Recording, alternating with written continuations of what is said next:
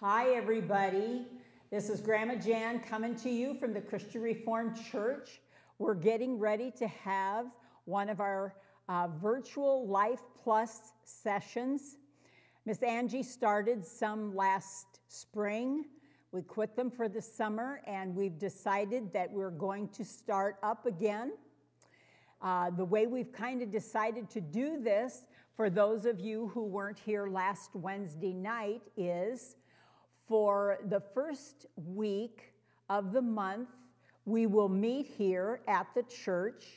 The little children will stay upstairs in the fellowship hall, and the older kids will go downstairs and work on their projects. We will find time to have lessons and a little bit of singing and that kind of thing, and little crafts to do for the little people like we've always done.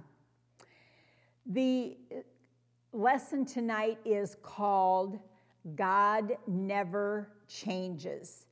That's something that I want you to know first off. God never changes. We'll repeat that at the end of our lesson tonight. But there are a lot of things that God has put in our lives. When He created the world, He made seasons. And I found a little book that I have read with my kids at home many times. It's a very short little thing.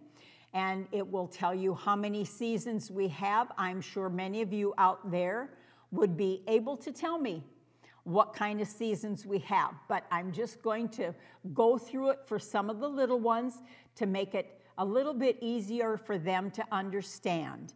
This book is called Seasons. The first one that they talk about is spring. In spring, I play in the rain. The next one is summer. In summer, I play in the sun. The next season, which the season we are in right now, is fall. In the fall, I play in the leaves. The last season is winter. In winter, I play in the snow. And the last page says, I love all 4 seasons. If I had to ask you how many of you listen to the weatherman so you know what to wear to school tomorrow? Do you ask your mom maybe? Mom, can I wear shorts tomorrow? Is it going to be warm enough for me to wear shorts, or do I have to put warm pants on? Maybe it's time to put on the sweatshirts because it's getting a little cold outside. Just to say that each season we have to wear certain outfits, don't we? In the summertime, we don't want to wear much clothes. It's just warm. We can get by with shorts and a little tank top, and we're happy with that. In the spring, we wear less of the winter clothes, the heavy boots and all that, we can get rid of them. And come fall, we get to wear the flannel shirts, like I have on now. It's time for flannel shirts. I hope you all have one and can wear one to school. Sometimes the weatherman will say, well, it's going to be 65 degrees tomorrow. It's going to be partly cloudy, or maybe he'll say partly sunny. And then he's going to say, there might be a little bit of breeze, maybe at 10 miles an hour. Weather conditions like that, we know exactly, when we hear exactly what the weatherman says, we have an idea of what we're supposed to wear. And it also gives us an idea of the many things we can do outside. In the season of spring, what happens then? We can watch the trees blossom. We can see the gardens start to get planted, the fields out in the field, you can see the farmers out there planting their grain, the corn and the beans.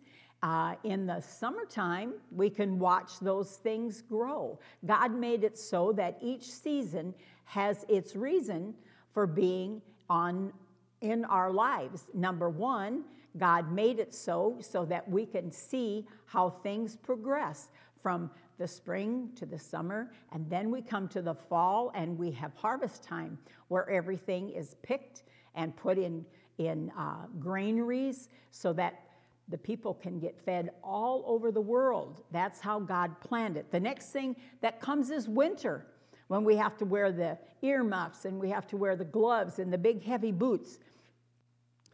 Winter comes because that's the time God wants everything to rest.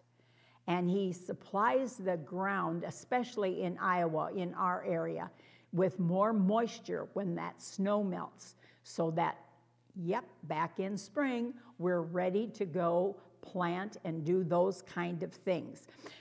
If I could ask you, what is your favorite season of the year, and ask you why, I bet I could get a lot of reasons why. Summer is the best one. Everybody likes to be out on the beach, or everybody loves the swimming pool, right? Maybe a lot of you like to play sports in the summertime. Some of you play Little League. That's a good thing. Some of you, I think there's even spring soccer leagues, all that kind of thing. So you're out doing good physical exercise. Maybe some of you like winter better. Maybe some of you like to go out in the snow and make snow angels. Do you like to do that? Maybe some of you like to have snowball fights, or some of you maybe like to build a big fort. I wonder if anybody likes to help mom and dad clear off the sidewalk. Maybe not, maybe not.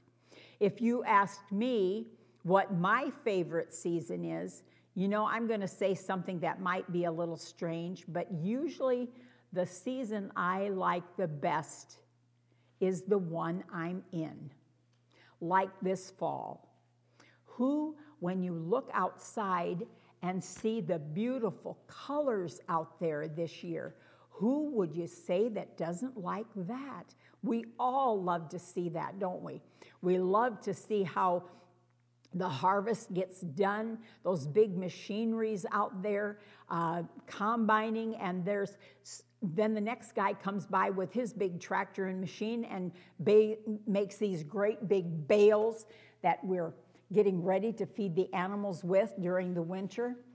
The other thing about the seasons, every one seems to have its own kind of thing to eat.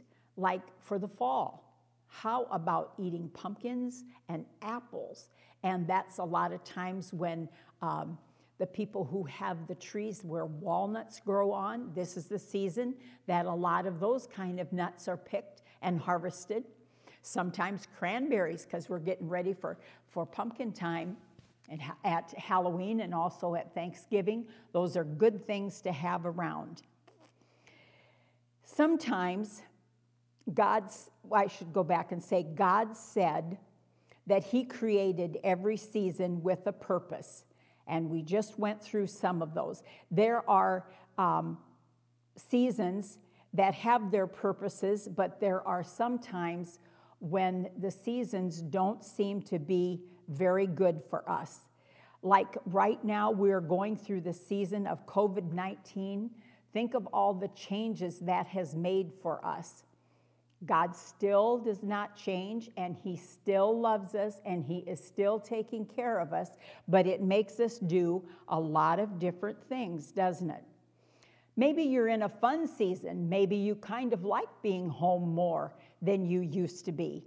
Maybe you and your happy family find time to play more indoor games if that's what you like, or outdoor games. Maybe you're learning to eat different things because you've had the time to bake, like maybe cinnamon rolls, maybe pancakes for breakfast, these kind of things. Sometimes, too, we do have sad seasons. Maybe sometimes you've lost a neighbor. Maybe you lost a grandpa or a grandma. Maybe sometimes it's a season when you're trying very hard at school, but some things just don't click. Maybe the new math seems hard for you to do. Sometimes even there's trouble in your household, and that makes you sad. And you think that maybe you're going to have to move to a different place. Maybe you have friends that really aren't friends. that aren't good for you. Maybe you've had to go to the dentist and get braces on. Maybe you've had to go to the eye doctor and get glasses so you can see better. I want you to know today that seasons will change. Bad times and good times will come and go. You yourself will change. Every one of you is going to grow. By Christmas time, there could be some of you out there who've grown an inch, because that's just how God made us. Your family and your friends will make changes too in your home. And for sure, you notice that there's a lot of differences in your school, correct? Everybody has to sort of stay away from each other. You have to wear masks, and you're doing things online that you didn't do before. And maybe you'll even see things that are different in your church. Even how you're going to look. Maybe even your hair will be different. Who knows? That's how God changes. But what you have to know is that God will never change. If you have a relationship with you, He will never leave you. He will always be there to help you through. God says that He has made everything beautiful in its time. Every season has its own beauty, and that means that He won't take anything away from us in the good seasons, and perhaps He'll add something to make a bad season even more beautiful than we could ever have imagined. God is an incredible God. In the packets that Miss Angie sent home with you, there were several things that you could do to help pass some time and help learn some things. One of them was this nice picture that says on the top of it, "To everything there is a season." In the Bible, in the book of Ecclesiastes, that's where this sentence comes from, that particular verse, there is a whole lot of things that it says there is times for. You can substitute the word season for, and it will all make sense. I'd like to read that to you if you'll listen, please. There is a time for everything, and everything on earth has its special season. There is a time to be born. There is a time to die. There is a time to plant and a time to pull up the plants. There is a time to kill. There is a time to heal. There is a time to destroy and a time to build. There is a time to cry and there is a time to laugh. There is a time to be sad and there is a time to dance. There is a time to throw away stones and a time to gather them in. There is a time to hug and a time not to hug. There is a time to look for something, and there is a time to stop looking for it. There is a time to keep things, and there's a time to throw away things. There is a time to tear apart. There is a time to sew together.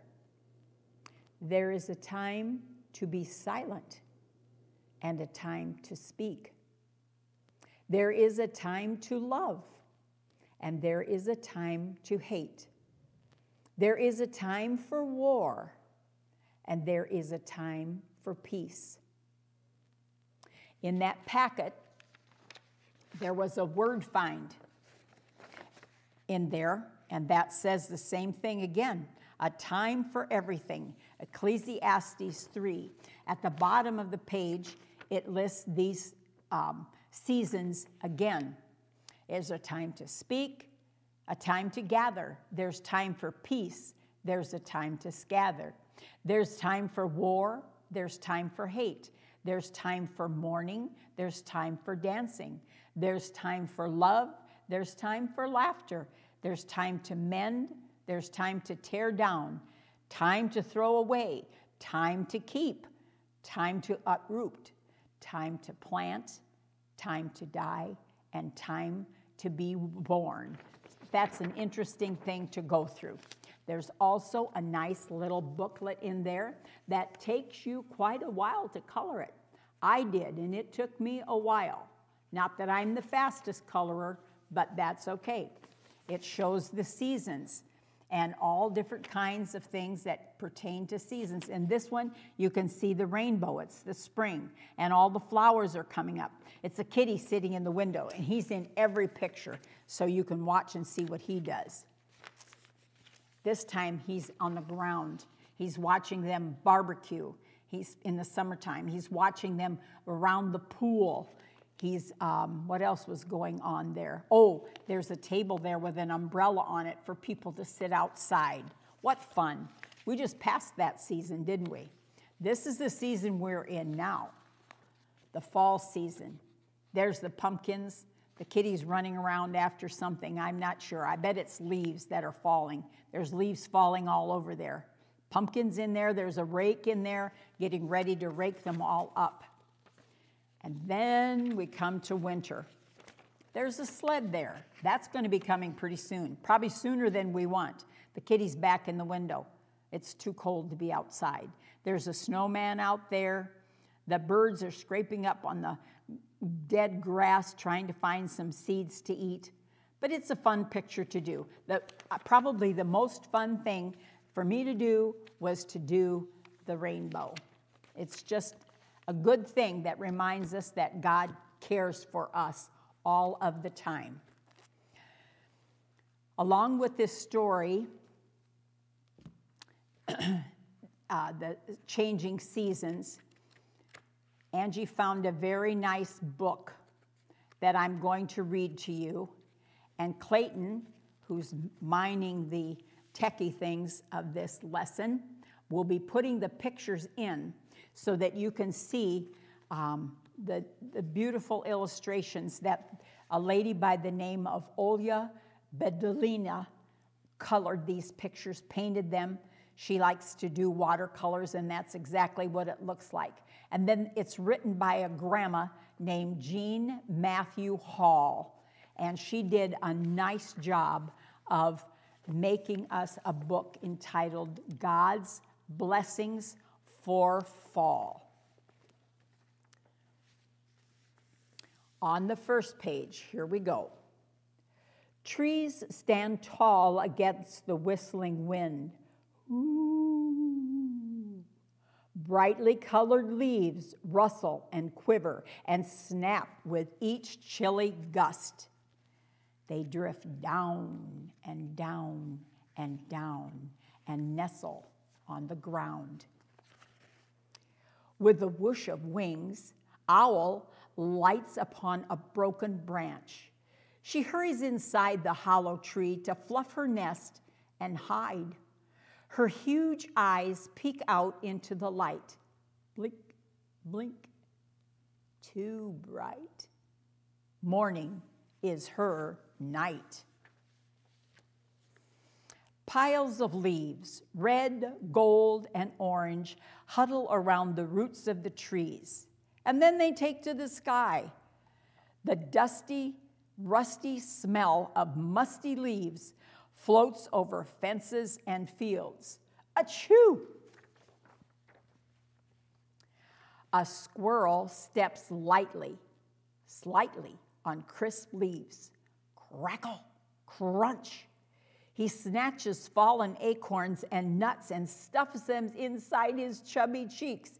And his little nose twitches and his bushy tail switches. His tiny feet leap and scamper to the top of the tallest tree. Honk, honk.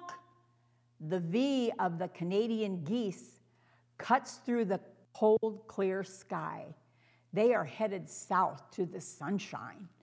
Hurry, hurry, they seem to say. Flock, keep flying that away. Black Bear digs for juicy roots and scratches around for crunchy bugs to eat. He fills his belly with berries and crab apples too. Even grass and leaves will do. It takes a lot of yummy to fill this hungry bear's tummy. Mother deer nudges her fawns towards the thicket. They munch on leaves. Heads down, the fawns find acorns on the ground. A special fall snack indeed. Mouse scoots around from under the house. She spies a bruised apple on the ground. Squeak, squeak. Mouse pushes and pulls and rocks and rolls that apple all the way home. Raccoon rumbles here and there, rummaging under piles of pine needles. She scratches through the leaves into the heavy soil. Grubs and crickets, watch out. A masked menace is on the prowl. Crow calls. He's such a noisy thing, and he thinks that he can sing. But his caw-caw, caw-caw only brings rows and rows of other crows to gather in the empty apple trees. Baskets sit piled high with apples, ready for baking breads and pies. Yellow apples, green ones with a sour tang, blushed ones with a crunch with every bite. Some are shiny, red, and sweet, all so good to eat. Pumpkins rest at their cozy farm stand, some fat and round and smooth as skin, some bumpy and warty, some tall and thin. Bright colors, orange, red, green, yellow, and white. Spider slings silver threads from one dry cornstalk to another. Then round and round she creeps. She'll weave her web while we sleep. Crickets who fly, climb, or creep, food to gather, warm nests to keep. All are getting ready for a good night's sleep. Fall is full of God's blessings. And that's our story of God's blessings of fall. Getting back to where we started, there are some things I want you to remember from this lesson. Not very many things, and I think even the littlest of you can remember this. God never changes. He makes a lot of changes around us, but he never changes. He never stops loving us, never, and he will always forgive us. So I want you to know that you know that you know God never changes. God never will quit loving you, ever, and he will always forgive you. Take care. Let's have a little prayer before we close this session, okay? Heavenly Father, bless all those young people out there who are taking the time to watch and learn about the seasons. We love it that you have provided us with the summers and the springs and the falls and the winters. We love that there's a changing season all the time. Help us to never forget that you will never change. In Jesus' name we pray. Amen. Enjoy the falling leaves of our happy fall season.